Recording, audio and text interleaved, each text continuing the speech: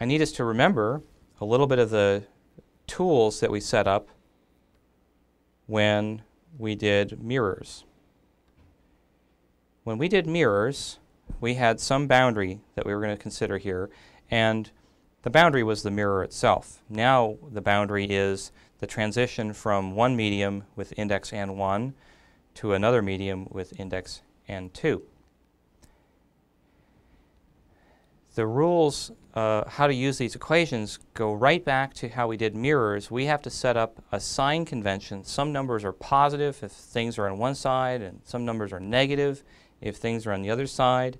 And we need to define which side of the lens or the surface, the refracting surface, is positive and negative.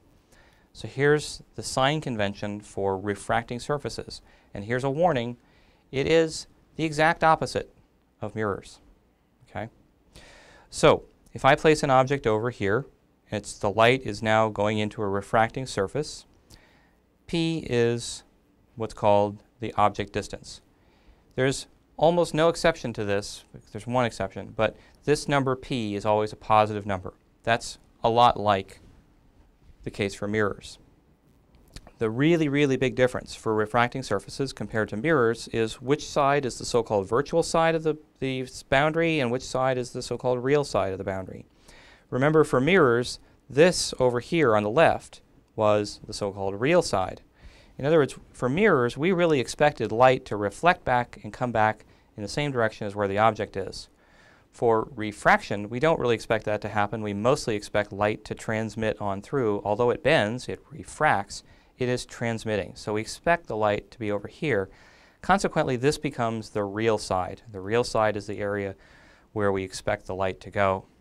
Now, most numbers that are on this side are positive, and most numbers that are on this side are negative. The only exception to what's negative is this number P. P is almost always a positive number. So first rule for how we will handle this sign convention is that P, the object distance, is a positive number. Second rule is the real side is over on the right, virtual side is over on the left, no matter what kind of surface we're talking about here for this refracting surface. Is it bulged out or bulged in or whatever? This is the real side. Now, this distance I, which represents where is the image going to be created, so imagine light refracting and we see the light coming over here. This image distance I is a positive number if we get what's called a real image. In other words, the light rays really come over and converge to some point.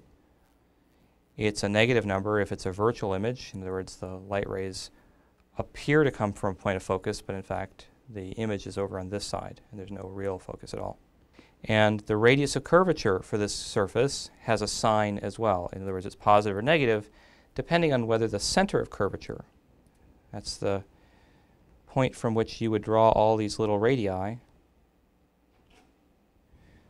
if that center of curvature is over on the real side, then R is a positive number.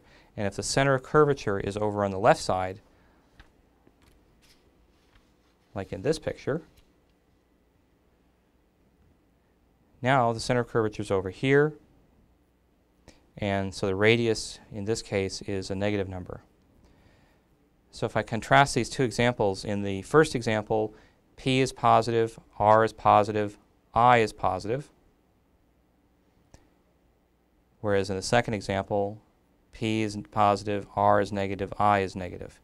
Now I've sort of drawn the image, and you can see where I is positive or negative based on where I drew the image. In this case, the image is a real image. The light rays actually converge.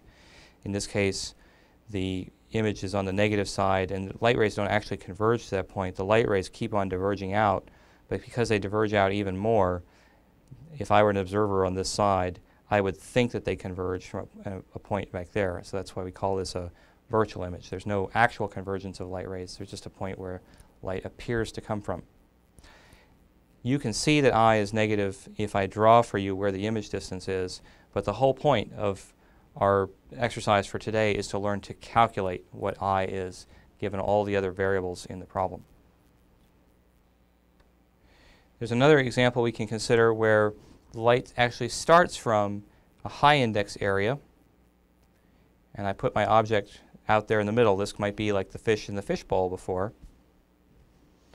light rays are coming along and refracting at the surface, and in this case P is positive, R is actually negative, because if I expect the light to refract and end up over here, then this is the V side, this is the R side.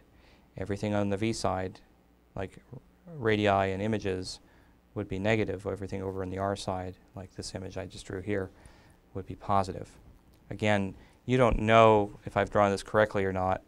I'm just asking you to accept it, that I is over here on this side for this particular diagram. But our whole goal for today is to be able to calculate whether this is true or not.